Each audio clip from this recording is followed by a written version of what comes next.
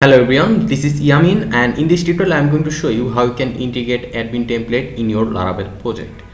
So first of all, let me just show you the template. So this is the template we are going to integrate in our Laravel project, and I'll keep the template download link in the video description. Just check it out. So I'll give the GitHub link. This is my GitHub account, and if you go to this address you will be able to get the template.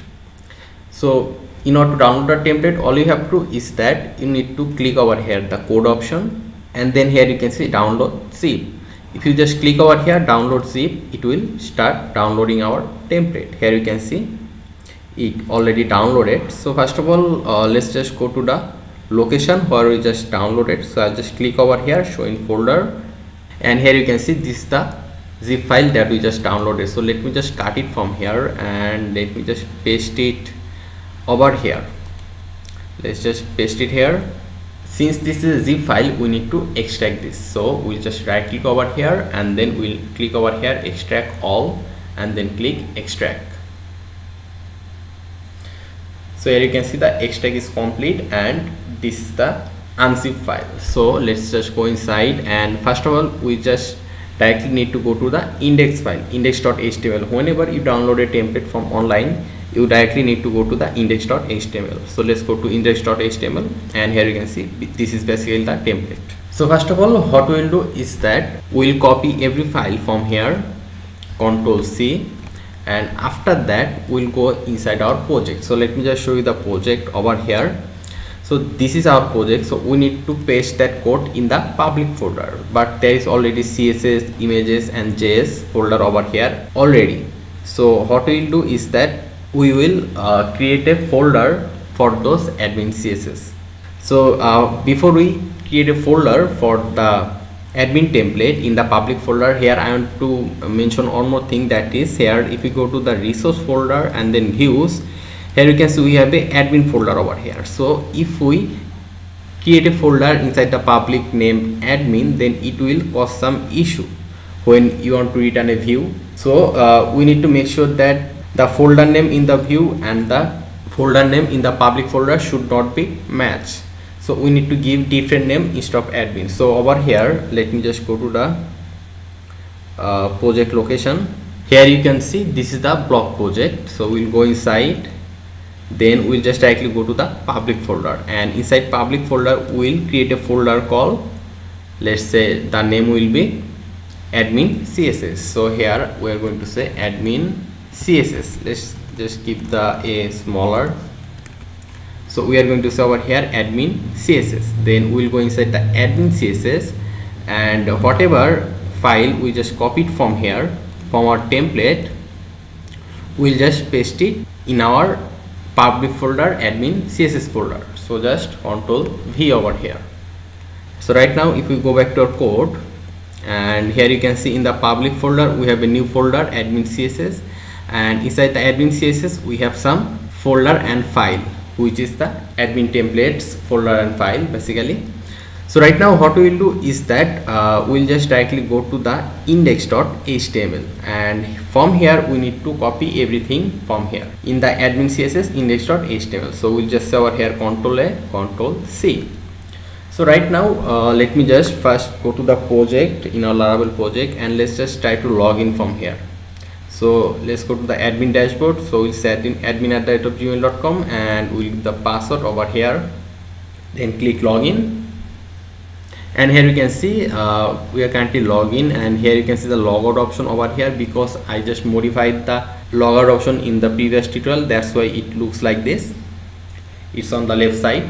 So right now here you can see this is the URL is /home. So right now let me just go to the routes, then web.php, and here you can see for URL home we are calling the home controller index function. So let's go to app http controller and then home controller, and in the index function for admin, for user type admin, we are returning the view admin.admin home. So here in the resource we have admin, and we have admin home.blade.php over here. So what we will do is that we will just copy the code from here in the admin css index.html. here you can see we'll copy everything from here, Ctrl A, Ctrl C, and we'll paste it over here in the admin home.blade.php. so let me just remove everything from here, and let's say over here paste this from the index.html.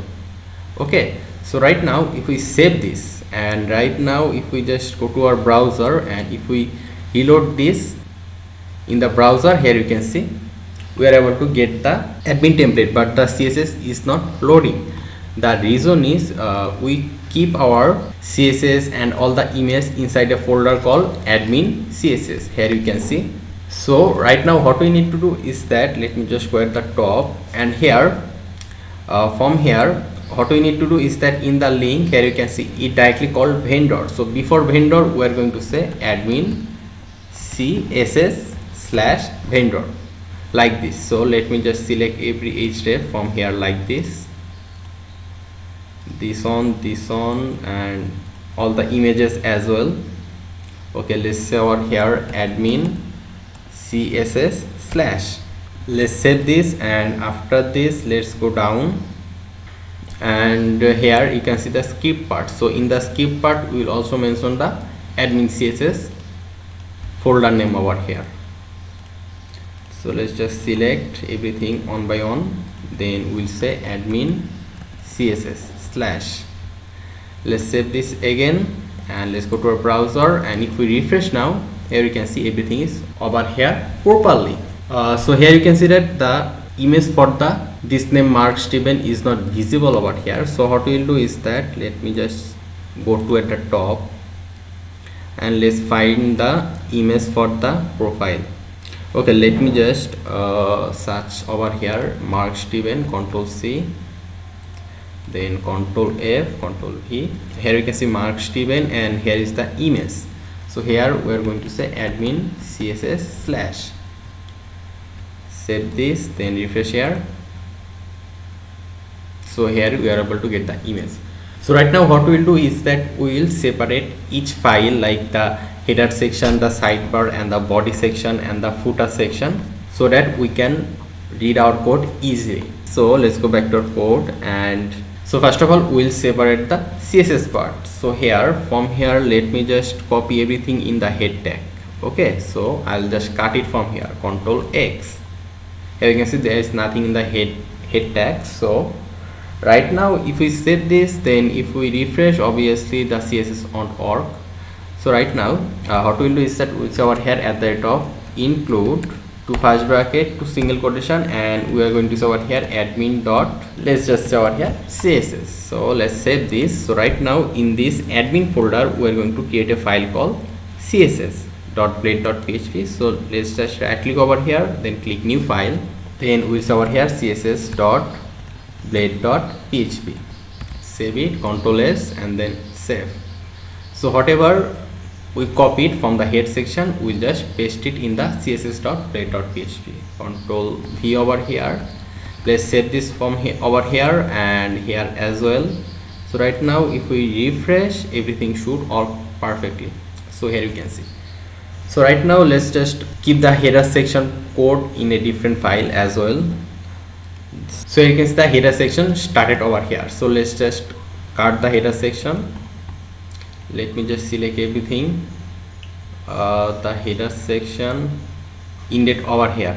Here you can see at line 148. So I'll just press Ctrl X. Let's go top. So here in the body we are going to say at the rate of include, we'll say admin dot header. So let's save this, and in the admin folder we are going to say header.blade.php. let's say over here header.blade.php. let's save this, save.